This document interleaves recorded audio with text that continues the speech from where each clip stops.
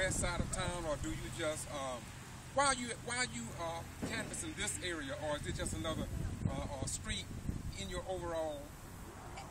Well, the thing that's important for people to know is that every single citizen in the county gets to vote, whether you live in Valdosta, Hayhira, Lake Park, Dasher, Bremerton, or the unincorporated areas. Every single person that lives in Lowndes County is a registered voter. Gets to vote in this election, so we can vote for. Last question.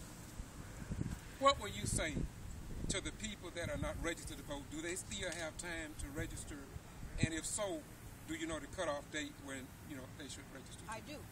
You can register up until October the 8th to vote in the November election. So between now and October the 8th, which is on Monday, you can fill out your elections registration. 2808 North Oak Street is where you can pick up forms. Or there are lots of people like yourself, George, who have voter registration forms.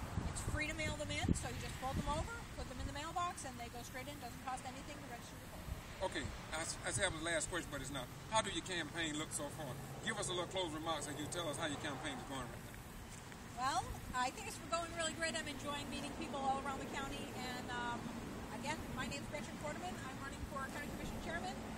Please vote for me on November the 6th. Thank you. This is KBCI.blogspot.com, George Boston Rhymes on Boston DVR YouTube. Listen, go out, exercise your vote. Regardless of who you vote for, just make sure that you register